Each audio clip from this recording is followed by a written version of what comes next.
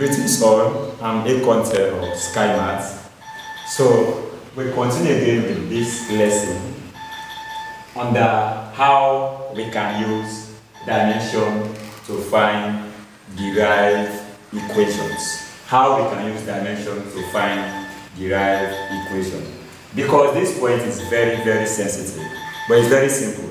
So how can we use this format, how can we use dimensions to find an equation? This is our purpose of this point, this lesson. So the first point, let's think of an equation or a formula. Let's say we have this periodic formula. The periodic time of a simple pendulum is given as 2 pi the square root of L over G. Let's say this is the periodic time of a simple pendulum. Where this T is representing the periodic time, this 2 pi is a dimensionless value, the L is representing the length of the thread, and G is the gravity. So how we can arrive to this? How can we use dimension to show that this periodic time will give us this relation? So this is our main concept, which is very simple and straightforward. So if we start now, let's say if we look at the equation, we can see that the periodic time depends directly to the length. The higher the length, the higher the periodic time. We can as well see the periodic time depends inversely to the gravity. The higher the gravity, the lower the periodic time. Or the lower the gravity, the higher the periodic time. So these two quantities are the factors which determines the periodic time. So how can we have the periodic time to be equal to this? So in this concept, let's say we capture the concept, which is straightforward. You see? So this version now, if we want to put it in a relation form, we can say the periodic time T depends on the length of the string, and it also depends on the gravity of the periodic time. So this T depends on these two factors, the length and G. This is the first point. You might be given a word statement, so you have to put it in this way. This is the first point you have to capture. Because our focus here is how can we use this to have this. So since this periodic time depends on these two quantities, so the next point, since we have this proportional symbol, if we remove that, we have the periodic time to be equal to KLG. This is the next point. But in this case, since we are trying to derive this, we have to put constant, and this constant must be powers. So let's say we don't know this constant, we represent it to be A, and this other one we represent it to be B. These are the steps you have to take note of. First point, you interpret your concept to be this way. Second point, you remove this proportionality. The moment you remove it, you must add the constant. So we have 3 equals to this. So the other case again, we try to add variables which are powers. So if we add this variable power of L to power A and G to power B, if this represents these values as the powers for the quantities, so our target here is how we can find these quantities. So we need the value of A, and as well as we also need the value of B. So look for these two values, but mind you, we have to know the dimensions of this value. So since we have to know the dimension of this value, now substituting the dimension of time still maintains to be T, K, the dimension of length still maintains to be A, and the dimension of gravity, which is same as acceleration due to gravity, as LT minus 2, and we represent our power B.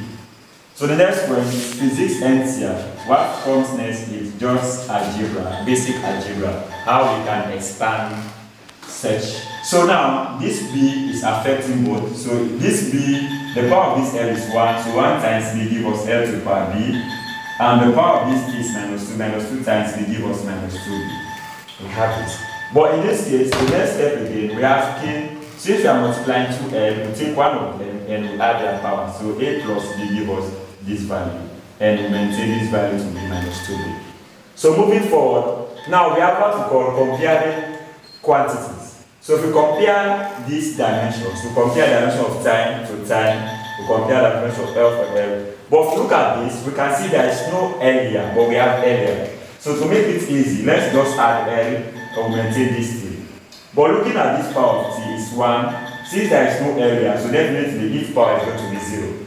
We just put this L mainly because we have L on the left hand side, on the right hand side. So that's the reason we represent this L.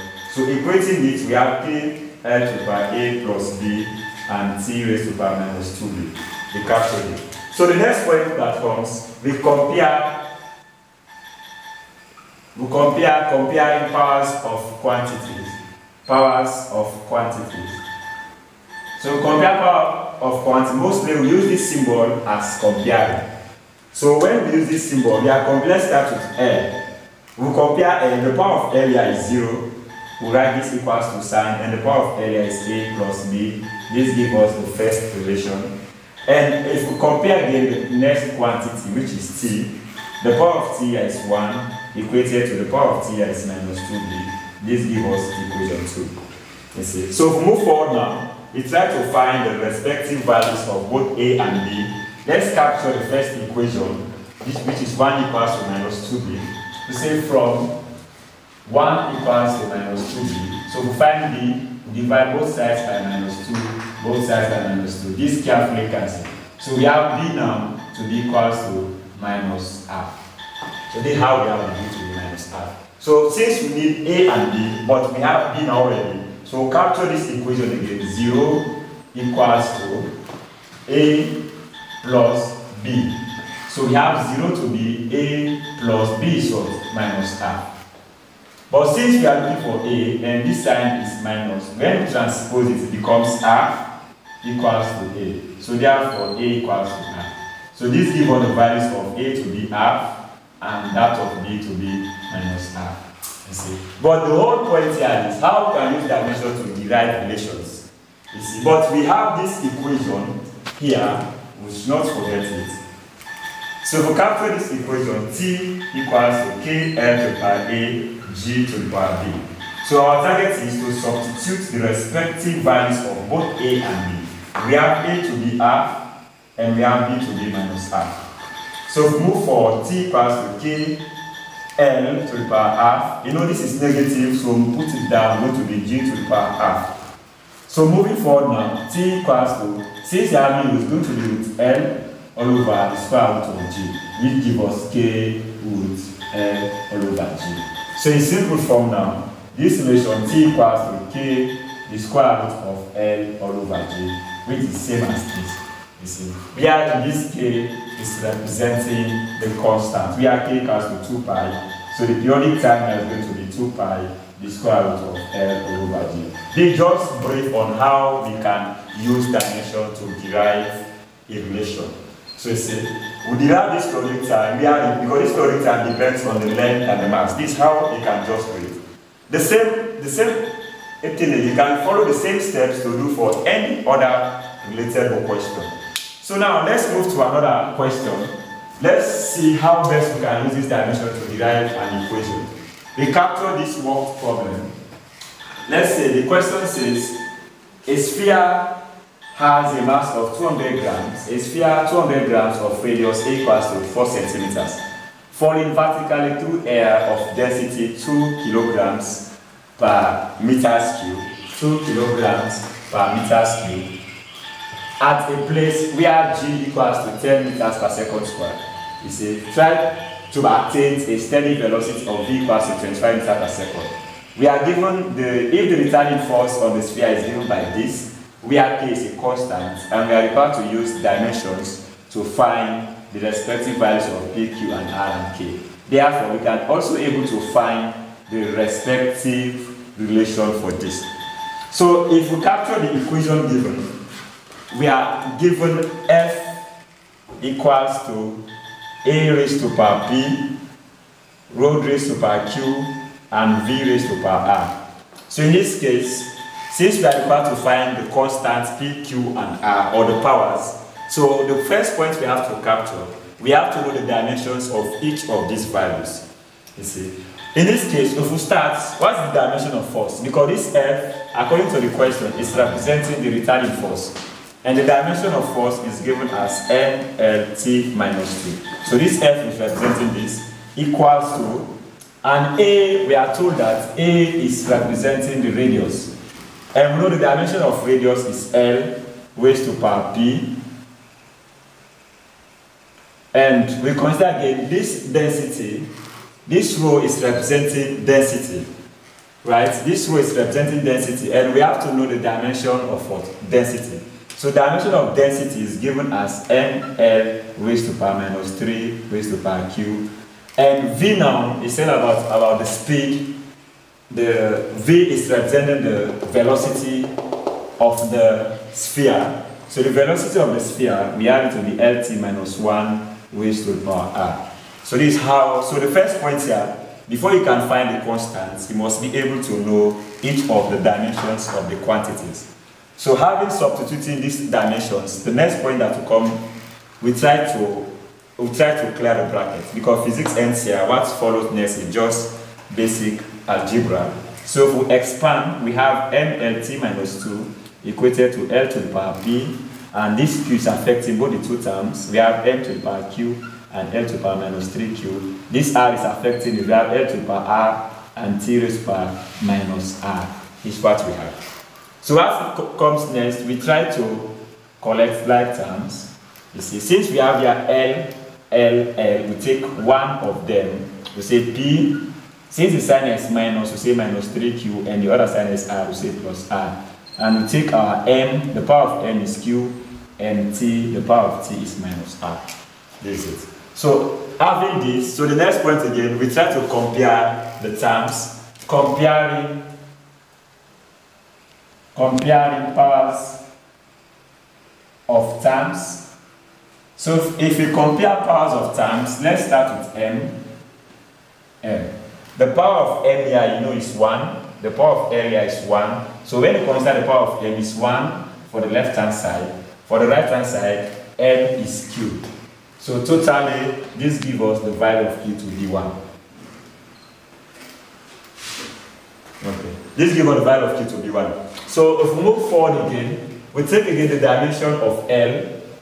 Dimension of the power of L here is 1, and the power of L here is p minus 3q plus r. Let's say this gives us equation 1. And we compare again the power of t. The power of t is minus 2 for the left hand side, equated to the power of t here is minus r.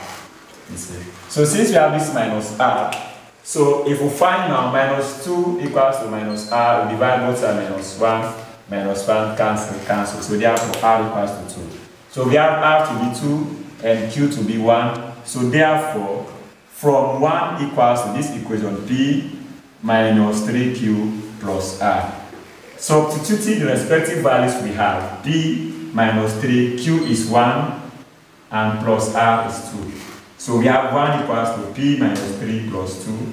We have 1 equals to p minus 3 plus 2 is minus 1. Transposing this, we have 1 plus 1 equals to p. So this implies p equals to what? 2. Therefore, we have p to be 2, we have q to be 1, and r to be 2. These are the respective values of p, q, and r. Because the question says find p, q, and r. But what remains now is q. How can we go about finding q? To find q now, we are given the values of, and to find k, we are given the values of these remaining values. We are given the radius a, which we are going to substitute. We are given the mass of the sphere and other quantities. So we have to capture the original equation given. We say also f equals to a raised to power p, rho raised to power q, and v raised to power r. Let's have the value. But in this case, this expression can as well be written as a raised to power p, rho raised to power q, and v raised to power r.